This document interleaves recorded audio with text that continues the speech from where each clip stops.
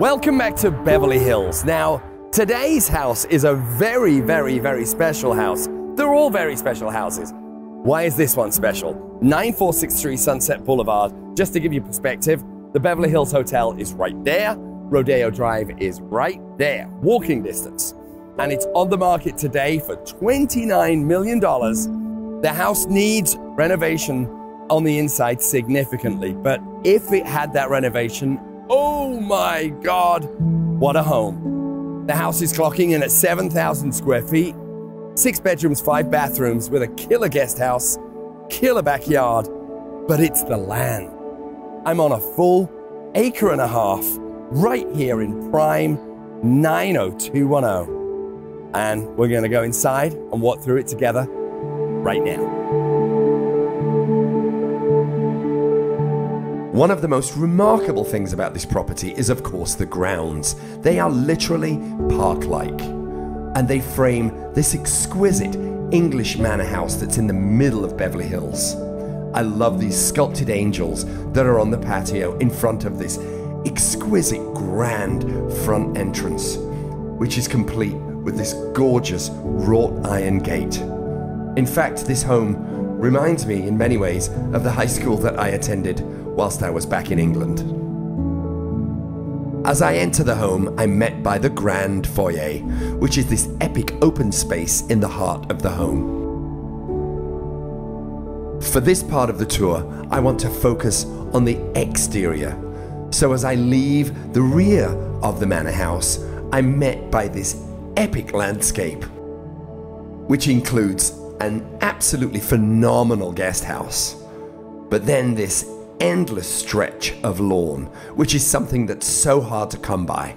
I can just imagine kids kicking a ball around here and the endless parties on this 1.5 acres. Off to the side of the epic lawn is this marvelous swimming pool.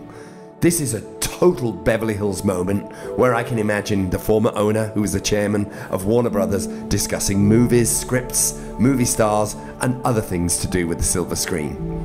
Just to the north of the pool is this grand 2-bedroom guest house, which echoes the architecture of the original English manor house. Another thing to note is, even though we don't have that much bad weather, the original architect decided to put these oak-clad walkways with stone-clad walls, which is just a delicious touch. In the middle of the rear grounds is this adorable picnic table, which I'm sure has many a story to go with it. I am in awe of this property.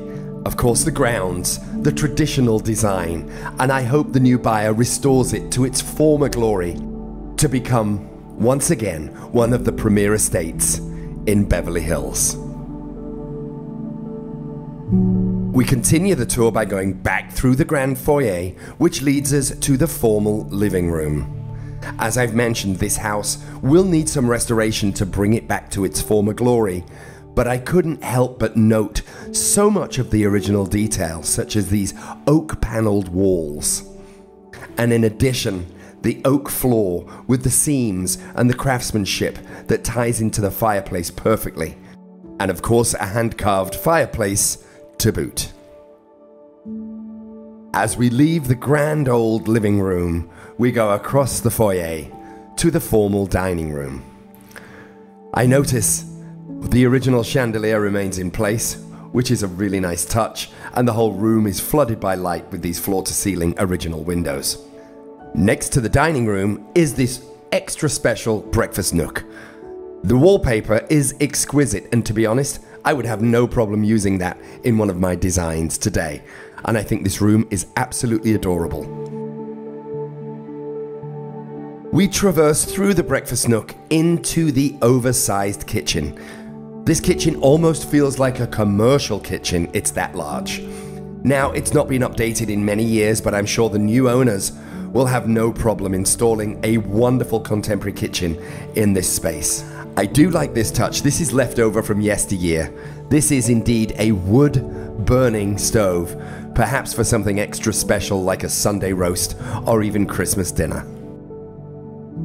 Some of the things that I adore about this home are the details. The finished carpentry in some areas of the home is spectacular.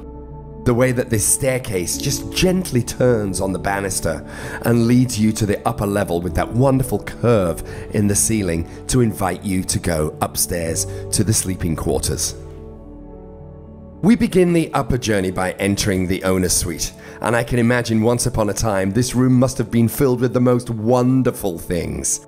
The light floods in from the south, and I can only imagine the former owner standing right where I am, gazing across his park-like grounds.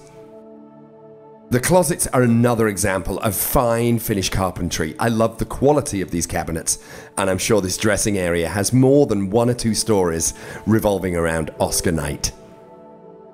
The bathroom for sure needs some reimagining, but it's a pretty epic size and could work perfectly in the ensemble of the owner's suite.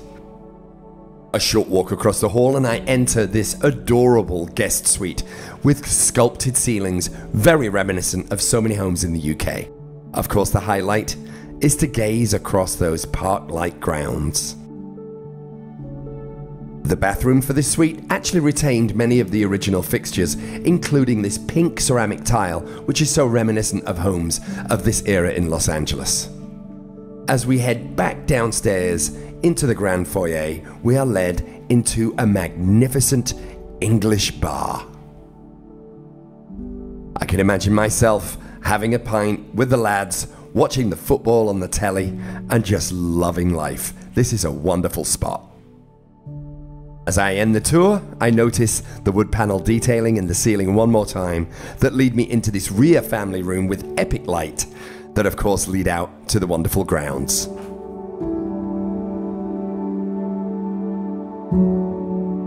So that's it, ladies and gentlemen. Thank you so much for joining me at this very British house at 9463 Sunset Boulevard in the beating heart of Beverly Hills. Until the next one, this is Pete Lorimer signing out, and I'll see you later.